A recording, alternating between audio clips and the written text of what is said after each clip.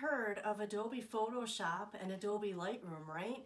But did you know there's a third Adobe product out there that can help you on your journey to saving your digital photos?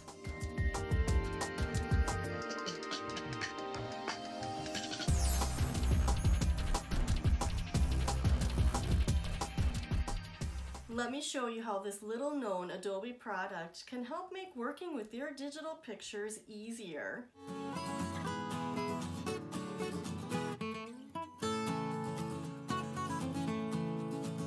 Hi, I'm Molly Bartelt. I'm a photo estate planner and the owner of Pixologie. We are your go-to experts in motivation and education on photo saving apps, tools, and software. Hit subscribe and the notification bell so that you can be alerted when I upload new videos that might help you on the journey of saving your family photos. For the past few months, I've been on a quest to review different digital photo management options for consumers. If you need to see an overview of what's actually out there, click the link above for a full video on all those options. Bridge is Adobe's desktop media browser and digital asset manager. Essentially, Bridge helps you preview, organize, and do batch processing with your photo collection. If you use Windows File Manager or Finder on your Mac, the Bridge program can really help your workflow.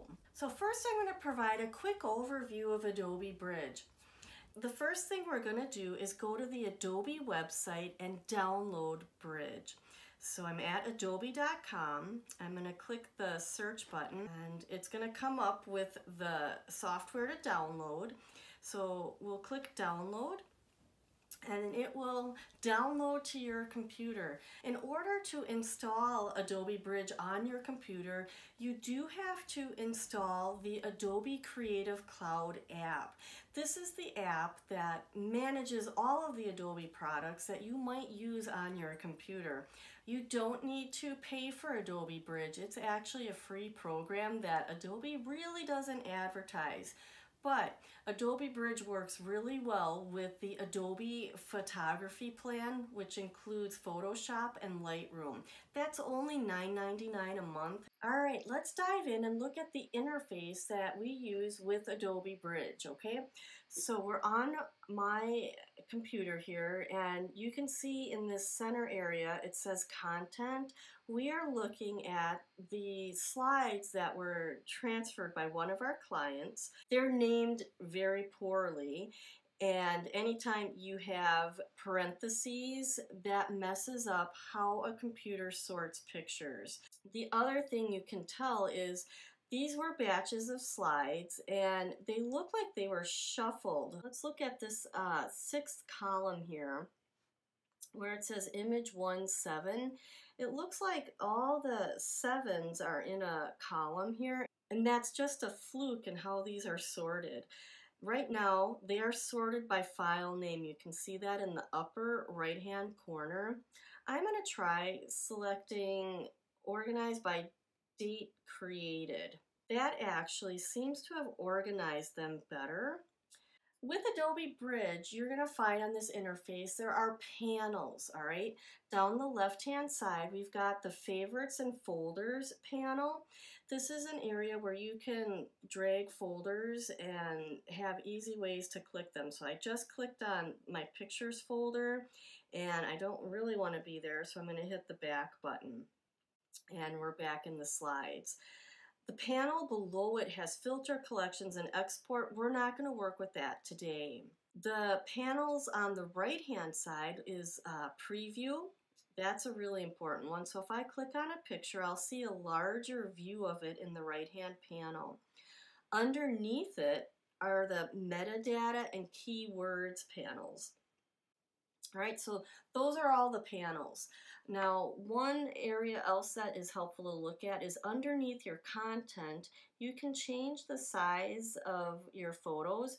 You can also click a details view and see information that way as well. I just showed you a few of the things that you can work with in Adobe Bridge in the interface. You can see how you'd want to use this program routinely to remember how to do everything that is possible in the program. There are 4 essential features I think a photo management program should have if you're going to choose it to manage your family photos. The first feature is you need to be able to organize your pictures in albums or folders. If I come back to my content view here, I'm going to just right click in this content view and select new folder. You can see behind the window here, I've got pictures that have parentheses 5. I happen to know this was batch 5 of the slides that our client did. So I'm going to name the folder batch 5. Okay, and then I'm going to scroll all the way back up to the top here. So I clicked the first picture that's in batch 5. Here's the last of the batch 5s. I'm gonna just hold the shift key down, and then it selects everything when I click on the last picture. Then I'm going to right click or control click with a Mac, and I'm gonna move these pictures to batch 5. That's the folder I just created. And now it's moving all of those slides to batch 5. The second essential feature I think a program needs to have is you need to be able to edit the metadata of a photo. We know Adobe Bridge has this because we saw the metadata panel. So I've selected a picture and I can go to the date created and I can change it. I can also scroll down a little bit and click on IPTC Core and edit the description and even add keywords right there. I really believe a photo management program should automatically back up the pictures for you. Adobe Bridge doesn't have an auto backup feature. You could use your Windows backup on a PC or the Time Machine on a Mac. The fourth criteria is, do I like using the program? This is important because I want you to use it routinely, right? Monthly, if not weekly, you've got to like using it. Adobe Bridge is not my first choice for organizing family photos because it's so utilitarian, it's so workhorse heavy looking. I want to have a better experience with my pictures. So those are the 4 essential criteria. There are a few other features of photo management programs that I think can be really helpful. Those are photo editing, facial recognition, and being able to share a picture easily. So Adobe Bridge does allow you to edit pictures. So I'm going to just select these pictures here. I select the first one, hold the shift key down, and select the last one. I will then right click or control click on a Mac and look at my options. I can open with Photoshop, which would launch Photoshop and each of these pictures individually in that program.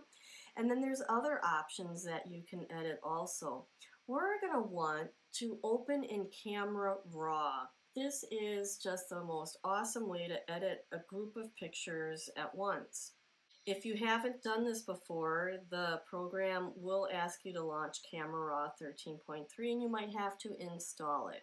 Now I have all of my photos lined up in below to edit. Because these were slides, you can kind of see along the top and around the edge that they weren't cropped very well. 35mm slides are generally the same, and so I've selected all of them. And you can see all the editing things I can do all at once. I'm going to click the crop button and just change the crop so that they're all, cropped a little bit better than the slide capture originally did it. And then I'm going to go to these 3 little sliders here.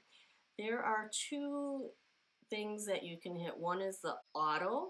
It applies a whole bunch of work to your pictures, as well as white balance. I'll change that to auto, and it gives you some options, and you do it all at once or one at a time, however you like. I'm ready to save the pictures, and I click the save button here, And then I'm given options. So I'm going to save them in the same location. I can name them edited photos, and I don't need that web there. I like to put a little underscore and then a counter. So we'll just go with a 4-digit serial number, and it's going to start with the number 01. And you can actually see what the name will look like. Then I click Save. So what we're left with here is the edited picture that I just saved and the original picture. The original picture is still in the folder the same as it was before the edits. The bridge interface kind of saves the edits you made in its memory in case you want to go back and do more work with the photo. In order to use the editing features, you do have to subscribe to the photography plan, which I mentioned before is just $9.99 a month. Adobe Bridge doesn't have facial recognition, and it doesn't have an easy way to share pictures. There's one last thing I want to share with you, and that's the ability to batch rename pictures. So I told you that these slides were very poorly named. You never want to use parentheses, right? So I'm just selecting a few of them here, and I'm going to right-click or control-click on a Mac, and I'm going to go down to Batch Rename. Since we know this is batch 5, I'm going to put batch 5 in there, underscore, restart the sequence number to 1, and you can actually see what my current file name is and what the new file name is and how many photos will be processed. You can add other things with the naming, and there's just all sorts of options. So very powerful renaming tool, and it's free to use this feature in Adobe Bridge. You don't need to have any of the photography plans to do it. So I'll click rename, and now you'll see that these pictures are renamed. So overall, I'm not sure that Adobe Bridge is a solution for managing an entire family photo collection, but it might be a very useful piece of software for you to have when you want to do batch processing or renaming of photos. All right, what do you think about Adobe Bridge? Have you used it before, or is this brand new? Do you think it might be helpful? Leave a comment below because your thoughts might help someone else make a decision about using it themselves. And that is it for now. Thank you so very much for joining us. We'll see you next time.